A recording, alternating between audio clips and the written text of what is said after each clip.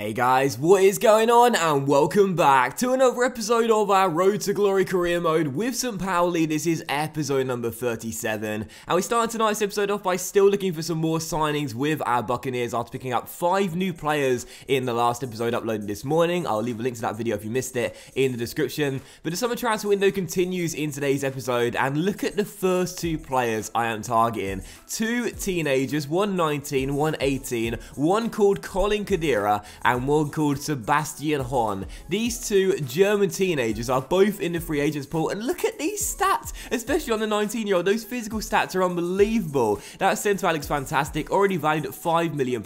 It is a shame he's only 5'11", because as you guys know, I like my centre-backs to be 6 foot plus ordinarily, but I don't think that 1 inch is going to make that much of a difference when he's got such a high jumping stat. And also Sebastian Horn as well, with some absolutely fantastic stats. 73 rated at just 18 years old, 4.3 million valuation as well. And we put in contract offers for those players there. We shall wait and see whether they want to come and join us here at the Millentor Stadion.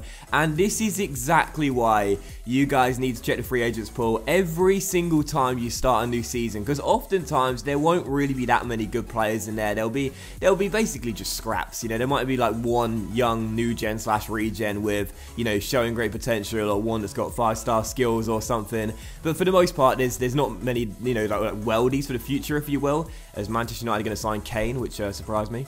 But you know, there are times where you're going to find players like this, and we found 2 of them in season 3, 2 absolute gems. And even though we don't necessarily need either of those players, you know, our centre-back role is probably one of our deepest roles on the pitch. We've got some fantastic young centre-backs in our team right now, and we've got 3 goalkeepers here as well. Now Leno coming in, Justin Bilo and Svilar still on loan. I'd still going to take them on free transfers. We're only paying their wages, which aren't very much, and again, they look absolutely fantastic as 19 and 18-year-olds. Eventually, they both accepted their contracts. We had to give Kadira an important first-team player status, but I don't mind that much at all, because 75 overall means he probably will go in the first team. And when you take a look at their stats as well, I mean, I gotta say, 2 absolute bargains in Season 3. Sebastian Horn, £4.3 million valuation, 18 years old. As you'll see, he's got 2-star skills as well, as a 2-star weak foot as well. And he's also got potential to be special. Sebastian Horn, a free agent goalkeeper, has potential to be special.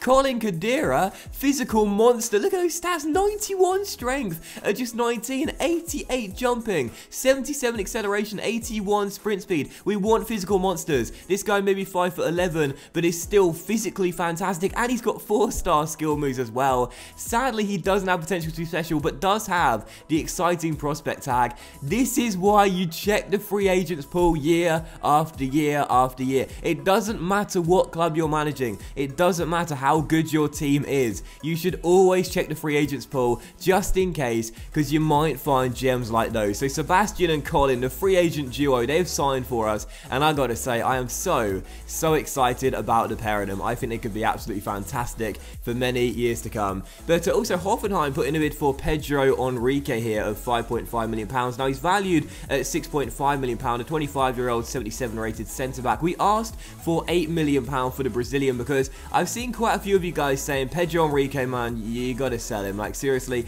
he started the season off really well last year, but then he had that injury, and since he came back from that injury, he didn't recover. Like, he just didn't look like the same player anymore. He didn't look like the same centre-back anymore. He was just too sluggish, too lethargic. And whilst I love the fact he's got 98 strength, he's 6'3" as well, his jumping stat isn't very high, and he doesn't actually win that many balls in the air. His strength is good, his strength is mighty, but I don't really feel as though he's someone who I have too many. I guess I'm not really that keen on him. And, you know, for me, a lot of you guys said Pedro Enrique, he's got to go. And I think after the injury, he didn't recover, and I think you're probably right there. So I decided to sell him like you guys requested. Pedro Enrique has gone for £8 million. And with Colin Kadira coming in on a free transfer, yes, he's a little bit smaller and, you know, a little bit stronger, but at 19 years old, several years younger, and only 2 ratings lower with much more potential, I gotta say, that to me, I'm fine with Pedro Enrique going to Hoffenheim there. I don't mind too much. But also, I thought if we sold Pedro Enrique for £8 million, we'll have a little bit more money left over after winning the pre-season tournament in the last episode and the sale of the Brazilian centre-half. So I thought, why not go in for a new player? And I decided to go in for one of the players that was in the poll poll for a new signing for this season. Davy Selke, the striker, that finished 4th in the voting. Now, of course, we couldn't sign Sardar Azmoun, so I'm glad you guys said we should sign Yusuf Poulsen instead. But I thought, why not get his RB Leipzig colleague, Davy Selke, as well, who was also in the poll, because I really like the look of this guy. He's only 23 years old, he's 6'4", and I thought with Aziz Bouhaddouz now certainly going to leave the club come the end of the season or in the near future, as he's not going to get a new contract, I thought, why don't we try and swap him alongside the valuation £8 million for Davy Selke, see if Aziz can go to Leipzig, we can bring Davy to the Milan tour in a little like-for-like swap there. But Selke is younger, Selke is taller, and Selke is quicker as well, and he's got better finishing too. And then the bid came for Bouhaddouz, and I thought that was typical, right? But it was from 1860 Munich, who had just been relegated, and we were like, no, we're not going to let him go to the Allianz Arena, man. 1860 are sort of like mini rivals of us in this series. He can't go there, and he's too good for the Zweite Bundesliga. I want Bouhaddouz to stay in the Bundesliga. I want to play against him this season, because we all remember what he was like in Season 1. Absolutely fantastic. We love Aziz, we really do. He's one of the reasons why, well, he is the main reason we won a title in Season 1. But Aziz, thanks for your service, we appreciate it very much, but you're not going to get a new contract. Go enjoy your 30s in Leipzig, and try and hold down a place in the first team at the Red Bull Arena. We're going to sign Davy Selke as a like-for-like replacement, and I got to say, he's a like-for-like replacement and an improvement as well, whilst being younger as well. I think that's a really good signing there. £8 million plus Bouhaddouz out of contract in the summer, and look at Bouhaddouz, he's very happy. Aziz Bouhaddouz is very happy to now be in Leipzig. He's getting paid now. He's getting a lot more money in Leipzig than he is here at the Milan tour. It's like with Casillas, we've sold him, but for his benefit, you know. So Bouhaddouz is gone, Selke is in, and I thought that was a really good piece of business. But following that, it was time for transfer deadline day. We still had like an abundance of teenage players here that we got from the academy last season, who we weren't getting any bids for selling or loaning, which made my little monologue in this morning's episode about why you should play someone in pre-season tournament games to increase the chance of them getting sold or loaned completely irrelevant, pointless, and now I sound like a moron. But so we did get a bid for Rio Miyaichi. He's off to Freiburg for £1.5 million, but Billing is staying here as a rejected bid from Genoa, as even though the Great Dane probably won't be in the first 11 this year, we still want to keep him here. And also Miyaichi does go to Freiburg as well. So once of Arsenal, Rio Miyaichi is gone. He was a really good squad player for us, to be honest, but wasn't really getting that much better, and I think we can do better than Miyaichi now. We're into Season 3, for goodness sake, we're into Europe now. We can do better than Rio Miyaichi. But also, I thought, why don't we go for someone who was here last season on loan and in Season 1 on loan as well. Now, I did briefly mention it in this morning's episode. I said I'd like to bring back him and also Ozcan on loan. Kai Havertz from Bayer Leverkusen, 76 rated right midfielder.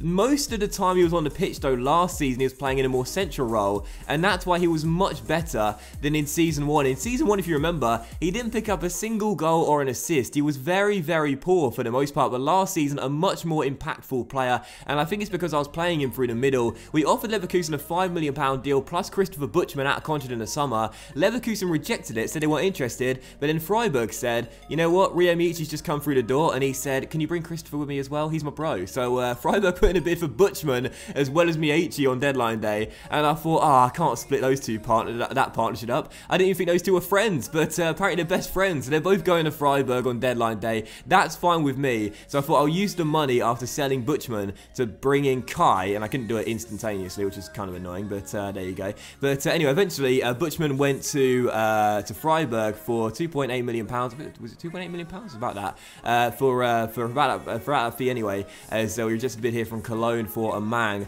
and then I used that money, £2.8 million. I used that money to go ahead and put in a new bid for Kai, which was, I think it was just over his valuation. He's valued at £7 million, but at 19 years old, 76 overall, he's only going to get better. So we offered £7.5 million. There we go. And we thought we'd wait and see what Leverkusen say. We advanced through transfer deadline day, but there were only 3 hours left. So that meant that if Leverkusen rejected our initial bid, that would mean that Kai wouldn't be able to sign for us, because we had to do it on each single advance, make progression. And as you'll see, after the first advance, Leverkusen said, yes, that's enough, £7.5 million for Kai. We shall take the money, you can take the youngster. He spent 2 years in the Milan tour, he's probably forgot what Leverkusen looks like. So we put in a contract offer for Kai Havertz. We could just about to afford 30 grand a week, which is a £5 grand a week wage increase. I thought, I've got to make sure I get this right, because if I don't get it right on this advance, that means that Kai won't be coming in. We have to make sure he signs this contract before deadline day, and as you'll see, with 1 hour on the clock, would he sign? Dun dun dun!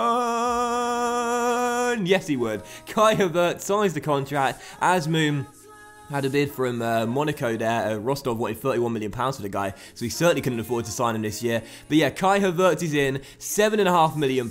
It took up our entire transfer budget to bring in the youngster, but I think he'll be a really good signing for us, because even though he's not physically strong, you saw what he did last season in the limited minutes he got. He played very, very well. We know Kai, you know, one of the reasons why I brought him in on loan in the first season was because we wanted to take a look at him to possibly sign him on a permanent deal in a few years' time. That's exactly what we've done. He's only 19, his valuation shot up to £9 million as well. He's only going to get better. I prefer him through the middle as well, and I think that's a really smart signing right there for £7.5 million. So that would indeed end transfer deadline day then. Deadline day ended. We signed 10 players in the summer transfer window in total, if you include the 4 pre-contract signings we made way back in January. And I gotta say, I think we did some absolutely fantastic business. Bayern went on a spending spree themselves in this summer transfer window. But in the end, we spent £25 million on new players here at the Milan Tour. £25.5 million. Get it right, Docs, Jesus. And I gotta say, I think we did some really good business. You know, obviously Buhaduz is now gone, Pedro Enrique's gone, Miyaichi's gone, Butchman's gone as well.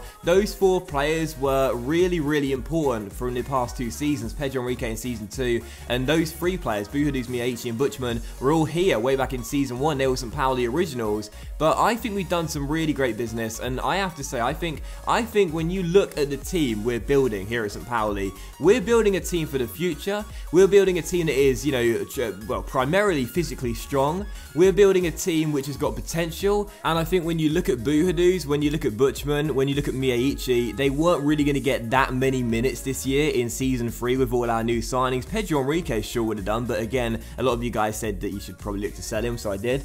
And, you know, I feel like just selling them, letting them go elsewhere for first team football was probably the right thing to do, get a little bit of scratch for them, and then reinvest in the younger players as well. But anyways, look at the transfer history here. Quick question for you guys, as always, come to the end of the transfer window, how do you rate our transfer business out of 10? Let me know in the comment section down below. I would definitely give ourselves a 9 out of 10 for this one. I mean, come on, man, seriously, we've got some really good players in our team now. We've got some really, really awesome youngsters coming through as well. Those 2 free agents coming in my opinion, definitely bump up what would have been an 8 out of 10 to a 9 out of 10 for me, especially if they both got really great potential as well. So let me know in the comment section down below how you rate our transfer business out of 10 as you take a look at the squad report here, and also how the team will be set up going into season 3 as well. So I'm excited for the upcoming season. You know, I really, really am. I definitely feel like after last season, finishing in 5th place in the Europa League, I think we can definitely challenge for the top 4 this season, no doubt about it. This team is getting better season after season. It's looking stronger and stronger in depth as well. In my opinion, Champions League is definitely achievable come the end of the season. The top 4 place,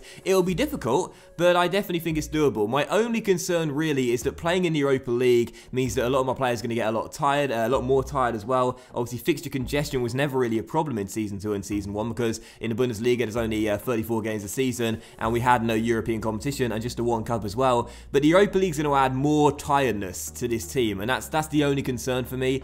But I think top 4 should be what we should look to achieve, but I wouldn't be against another Europa League finish for next season. I guess we'll have to wait and see. But this is how the team will be set up though, a 3-5-2. Feel free to give me your lineup suggestions in the comment section down below, but I think this is probably the best lineup we can do while staying with the formation that you guys love so much, the 3-5-2. I think it'll be pretty decent, and you can see the league table going into the new season as well. I must say, I'm excited. You know, I'm very, very excited for season 3. And our Europa League group, by the way, it has been drawn as Hoffenheim away, are going to be our opponents in the cup as well. Our Europa League group has been drawn. We've got Benfica, Olympiacos, and Nordjylland. Is that how you pronounce that? Probably not. But either way, it's not an easy Europa League group. I must say, Benfica and Olympiacos will be very difficult to get by, but I'm still confident we can get out of that group and make it into the knockout stages. But that will end today's episode of our Road to Glory career mode, guys. So a big thank you for watching. I really hope you have enjoyed it. If you did enjoy the episode, then please do leave a like. Have a fantastic Saturday night, guys. Much love to you all, and I'll see you for the next episode of our RTG career mode featuring the first games of the new season very soon.